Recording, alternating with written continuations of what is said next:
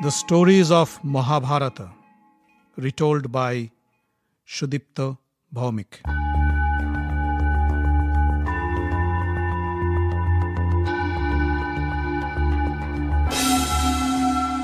It was the time of the Dwapar Yuga.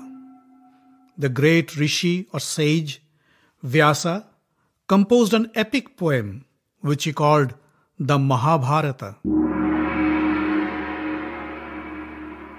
Rishi Vyasa was the son of Satyavati and Rishi Parashara. Since he was of dark complexion and was born in an island, he was also called Krishna Dwaipayan Vyasa. Vyasa composed the poem but couldn't write it down because his thoughts ran faster than his pen. So he was looking for a scribe who could write the verses at the same speed with which he recited them. But he could find none. Vyasa invoked Lord Brahma. Brahma appeared before Vyasa and asked, "Why did you call me, Vyasa? What do you want?" Vyasa said, "O Lord, I have composed this wonderful poem, an epic. It is the story of mankind, the story of our humanity. But I need someone who can write it while I recite the verses. Can you recommend someone?" Brahma said, "I think Ganesha would be the best person for this job. Why don't you ask him?"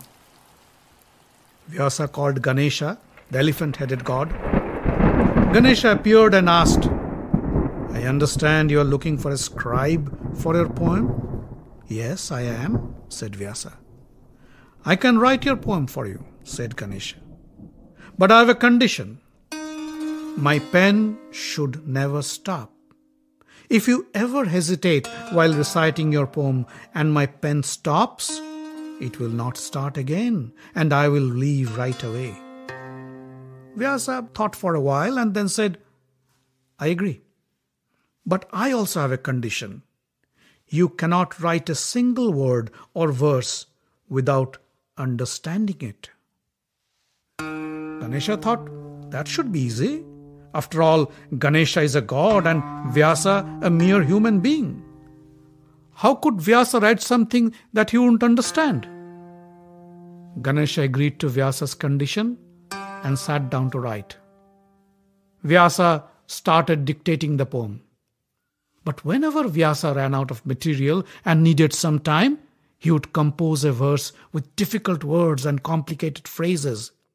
Even the god Ganesha had to stop and think to decipher those phrases, while Vyasa composed few more in his mind. Thus, the great story of Mahabharata began to take shape with this wonderful collaboration between Vyasa and Ganesha.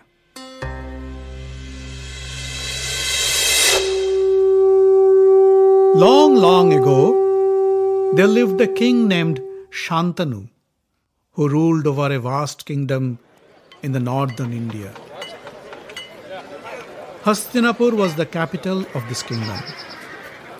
One day, Shantanu was strolling along the river bank, enjoying the cool breeze and listening to the soothing sounds of the flowing water. Suddenly, he saw a beautiful maiden rise from the water and walk towards the river bank. Shantanu was awestruck by her exquisite beauty, and he understood what love at first sight meant. He felt an invisible force pull him towards the lady as he lost all control over himself. He stood in front of the gorgeous lady and asked, "Whoever you are, my lady, I am in love with you, and I cannot live a single moment without you. Please, please marry me and save my life. I, King Shantanu of Hastinapur, beg for your mercy." The lady smiled and said, "I am flattered, O king, but I have a couple of conditions for any suitor who wants to marry me. If you can agree to my conditions, I'll marry you. But I must warn you, these conditions are not easy to keep, especially for a husband." Shantanu said, "For you, I can agree to any condition." The lady smiled again and said, listen to them before you agree. First, you can never ask or inquire about who I am or where I come from. Second, you can never stop me or ask me for any explanations for any of my actions, whatever they may be. If you ever break your promise, I'll leave you at once. Do you think you can agree to these conditions? The infatuated king didn't have the patience to think through. He said, I agree. I will never ask you who you are, and I will never stop you from doing anything. Now will you please marry me? The lady agreed. Shantanu took her to his palace in Hastinapur and married her in a grand wedding ceremony. The happy couple spent a great year together until their first child, a boy, was born.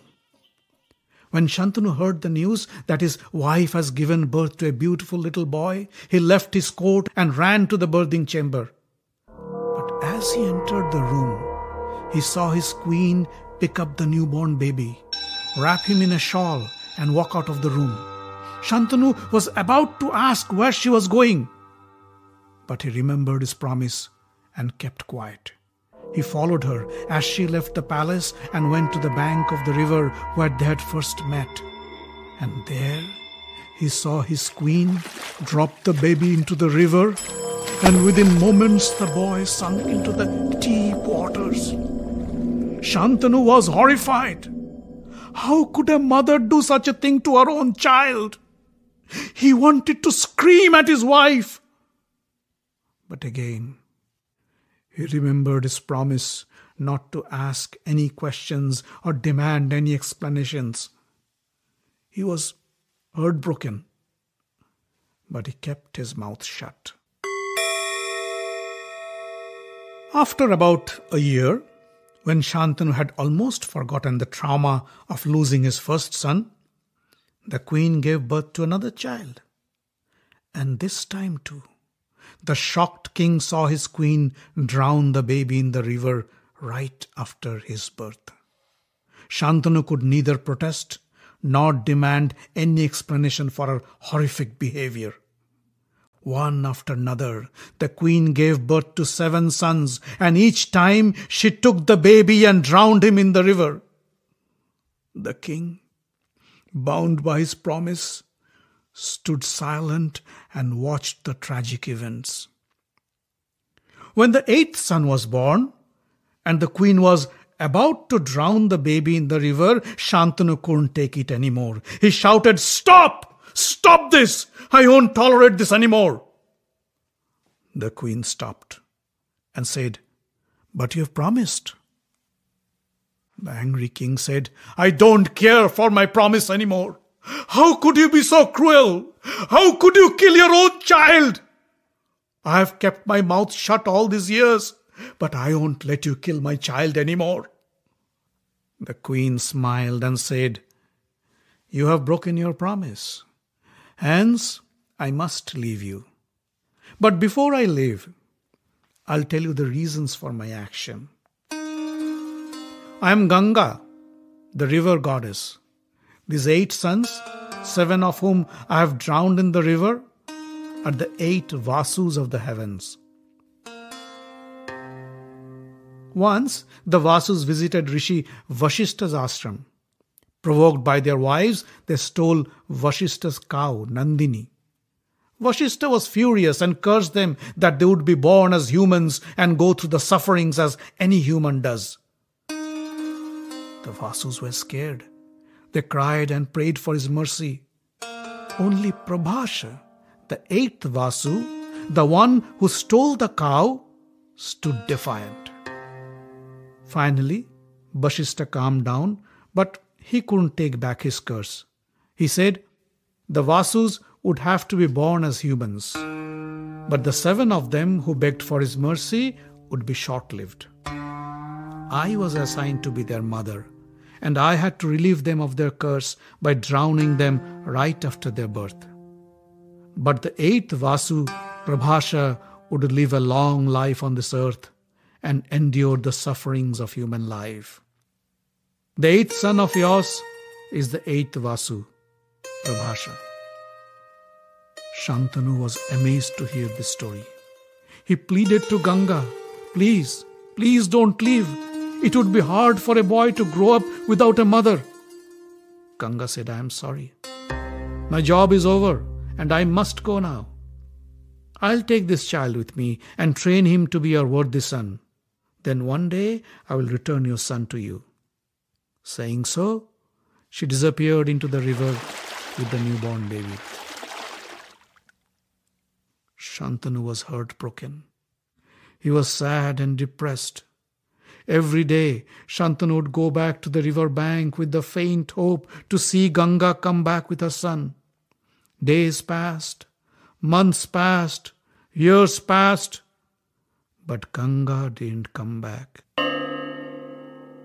Finally, one day, while he was taking his usual stroll on the river bank, he saw a handsome young boy playing on the banks of the river. Shantanu felt a strange attraction towards the boy. As he walked towards the boy to ask him who he was, Ganga appeared from the river. She came to Shantanu and said, O king, here is your son, the eighth child whom I took away with me.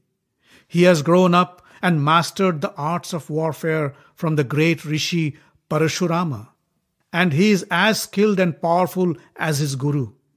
He has learned all the scriptures and holy texts from the great sage Vashishta and has become the wisest of the wise. His name is Devabrata.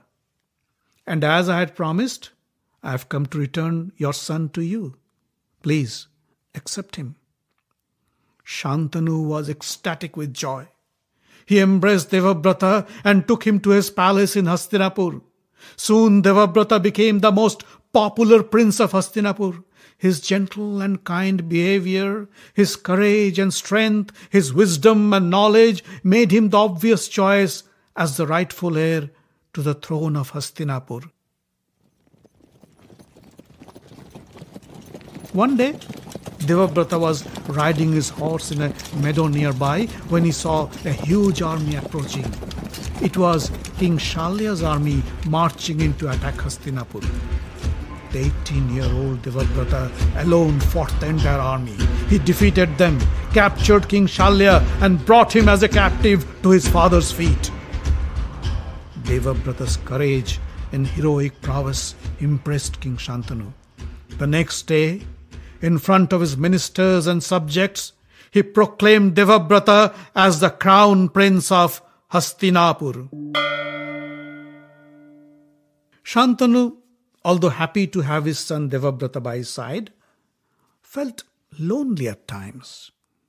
He missed Ganga, and often he would come to the river bank and walk alone, thinking of her. One spring afternoon, while walking along the river bank, Shantanu smelled an intoxicating fragrance. The fragrance mesmerized him and drew him towards the river, where he saw a beautiful woman on a boat. The fragrance was emanating from her body.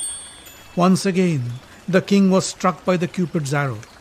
The thoughts of Ganga vanished from his mind, and he felt that this woman was his destiny. Shantanu walked up to the maiden and asked her, "Who are you, my pretty lady?" The woman smiled and said, "I am Satyavati, daughter of Dasharaj, the king of the fishermen tribe." Shantanu picked up her hand as one would pick up a delicate flower and said, "Satyavati, I am King Shantanu of Hastinapur, but your beauty has cast a spell on me and has made me your slave. Now on, I cannot live without you. Will you please marry me and be my queen?" Satyavati smiled and said, "O king, I am honored by your proposal, but you will have to ask my father for my hand. If he agrees, I would have no objection to marry you." Shantanu thought, he was the great king of Hastinapur. How could someone not agree to give his daughter in marriage to a king like him? The confident king went to the fisherman's village and met Satyavati's father, Dasharaj. O king of the fishermen, I am King Shantanu of Hastinapur. I am in love with your beautiful daughter, Satyavati. I would like to marry her and make her my queen. Would you please give me your permission and your blessings? Satyavati's father, Dasharaj, welcomed King Shantanu with folded palms and said, King Shantanu, I am honored to hear your proposal. Satyavati is fortunate that a great king like you is a suitor. But as a father, I have my obligations to my daughter. And that's what's keeping me from accepting your proposal. I hope you'll pardon my insolence. Shantanu was taken aback a little. He said, What's bothering you? Tell me, and I'll try to quell your fears to the best of my ability. Satyavati's father kept quiet for a while, and then, with all humility, he said, O king, we all know that you have proclaimed Prince Devabrata as the crown prince of Hastinapur. No doubt, Prince Devabrata deserves to be the king of Hastinapur. But then, if you marry my daughter, what would happen to her son? The strong and powerful Devabrata would overshadow him, and he would have no role to play in the palace. I cannot let that happen to my grandson. If you can promise that after you, Satyavati's son would be the king, then I'd have no objection to give my daughter's hand in marriage to you. Can you promise me that? Shantanu was shocked to hear this. But this time, he did not lose his head. He said, That's impossible. I can never promise such a thing. Devabrata will be the king of Hastinapur after me. With folded palms, Dasharaj said, Then please, forgive me, O king. I cannot agree to give you my daughter Satyavati. King Shantanu came back to the palace with a heavy heart. Devabrata noticed the change in his father. He had never seen him so depressed. He asked, Father, what's the matter? Why are you so unhappy these days? Please tell me, and I will try my best to resolve the issue. Shantanu looked at his son and said, I am not worried about myself. I am worried about our kingdom. Our enemies keep on attacking us from all directions, and you have been fighting them all. I know you are invincible. No mortal can defeat you in war. But accidents happen. If something ever happens to you, what will happen to this kingdom? Who will protect the people of Hastinapur? What will happen to our Kuru dynasty? Wise men say, having only one son is same as having none.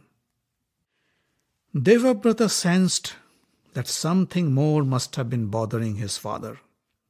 He inquired with the ministers and other well-wishers of the king. Finally, the king's charioteer gave Devabrata the real cause of his father's depression. The charioteer told Devabrata about Satyavati and how her father Dasharaj had rejected Shantanu's proposal to marry her. Devabrata mounted his chariot and dashed to Satyavati's father. O King Dasharaj, I hear you have rejected my father's proposal to marry your daughter Satyavati. Tell me, what can I do to make you agree? Dasharaj said, I have already told your father my condition. I am concerned that if your father marries my daughter Satyavati, my grandchildren would be deprived. You are the crown prince of Hastinapur, and after your father, you would be the king, and my grandchildren will have no chance. Devabrata said, Is that all? Then I, Devabrata, son of Ganga, promise that I will never claim the throne of Hastinapur. I will never become the king. Satyavati's son, your grandson, will be the king. Will that satisfy you? But Satyavati's father was still not satisfied. He said, "That's very kind of you, Prince Devabrata. But even if you renounce the throne, what about your children? When they grow up, they would stake their claim to the throne for sure. And this can result in a dangerous feud in the family. I cannot allow this to happen." Devabrata thought for a while. Then he spoke. "O king, I stand before you, before the gods, and I promise that I will never marry and I will stay celibate forever." Hearing this profound vow, the gods showered flowers on Devabrata. They all chanted, "Bhishma, Bhishma." Henceforth, for this Bhisham or profound vow, he was named Bhishma. The fisherman king was pleased with Bhishma's promise and agreed to give Satyavati in marriage to King Shantanu. Bhishma took Satyavati on his chariot and brought her to the palace in front of his father Shantanu. Satyavati's arrival washed away Shantanu's depression. The happy king embraced his son in gratitude.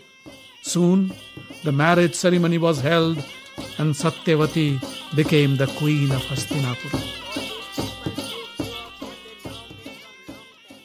But when Shantanu came to know of his son's terrible promise, he was heartbroken. Bhishma consoled him. Father, your happiness is more than anything I can ask for. I can give up my life to see a smile on your face. This vow is nothing in comparison." Shantanu blessed his son and said, "My dear son, I give you this boon that you will have the power to decide your time of death. No one would be able to kill you unless you want to die." This boon, just short of immortality, made Bhishma invincible to anybody except himself.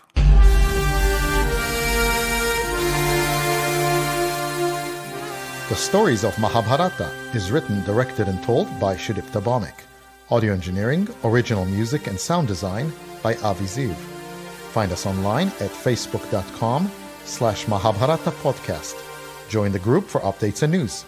Subscribe to the podcast using iTunes or any other podcast catcher. On Twitter, we are at Mahabharat Audio. The podcast is distributed under the Creative Commons non-commercial license.